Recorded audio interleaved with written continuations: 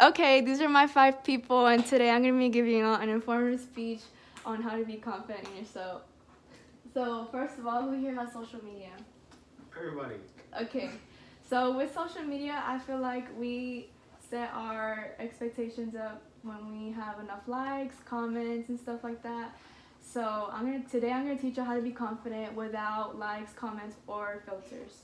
So first step is to get rid of any toxic relationships you have. Whenever you have negative people, it could be your best friend, family, or friends. Whenever you have someone negative in your life, it just keeps holding you down and you're never gonna grow and stuff like that. So even though it might hurt, it makes you stronger, so that's gonna boost your confidence 10 times more to begin with. And now to focusing on you. So step 2 is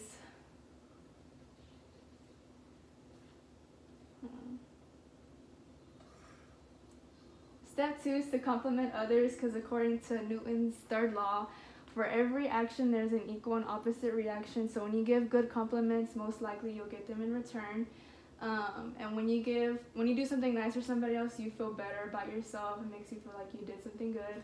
So that's just gonna boost your confidence as well. Step 3 is do something you love every day. Take care of yourself. It could be as little as just taking a shower, something like that to keep you occupied. And then, so yeah, just doing something you love every day is gonna make you feel better and stuff.